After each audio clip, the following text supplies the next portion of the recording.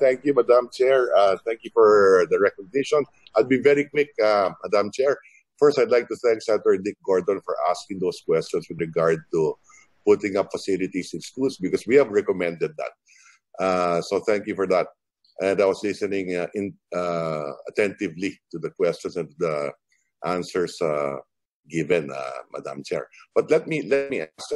I'll take the opportunity to ask the representative from Globe very quickly. No, do you have what percent of your equipment would be Chinese equipment?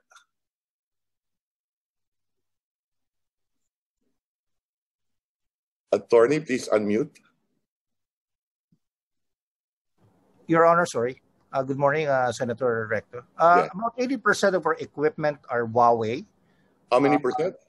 About 80%, Your Honor. 80%, okay. And then 20% are non-Huawei. They are Ericsson and Nokia, Your Honor.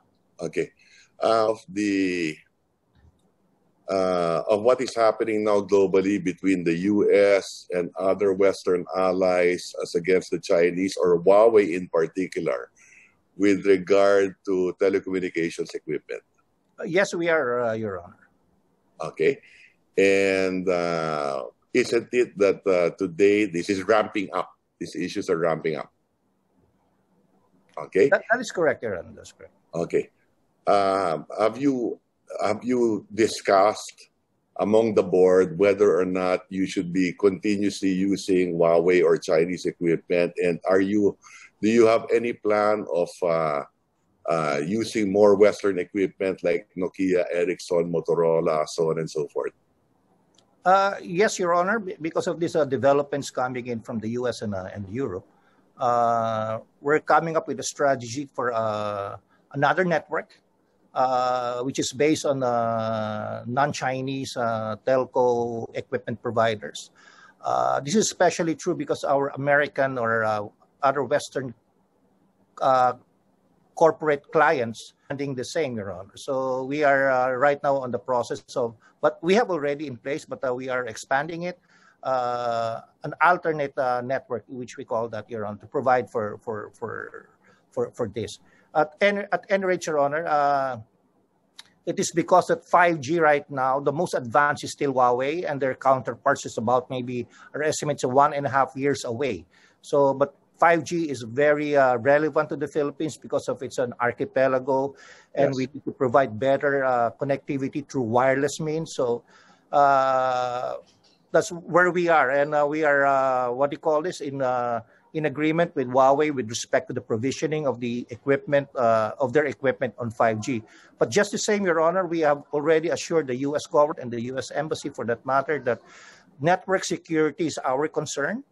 We are primarily responsible for network security, and Huawei is just merely an equipment provider, and we are totally responsible for it. And we have, in fact, Israelis and American network advisors, network security advisors, for that matter, who keeps on auditing our network for any lapses or leakages in terms of national security, in terms of security, Your Honor. Okay. Assuming you were to continue to use Huawei equipment, would you have problems with the U.S. government? We're coming up with negotiations with Huawei.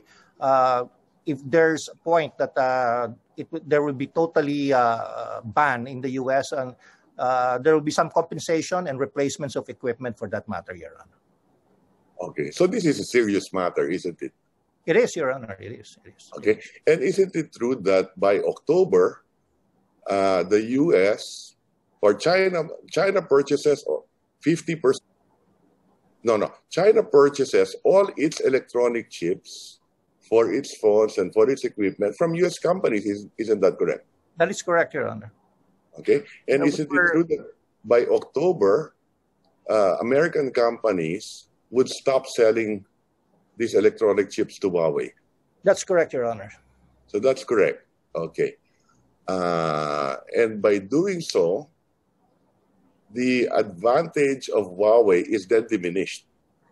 We were assured by Huawei, Your Honor, that they have a locally grown microchip.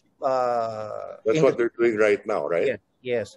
So they assure us of their continued equipment despite that ban by the American government for the American companies to do contracts with Huawei and other Chinese telcos. So as I promised, Madam Chair, I'll be very quick. And I just took the opportunity to ask this question during the deliberations today to better understand the situation today. No?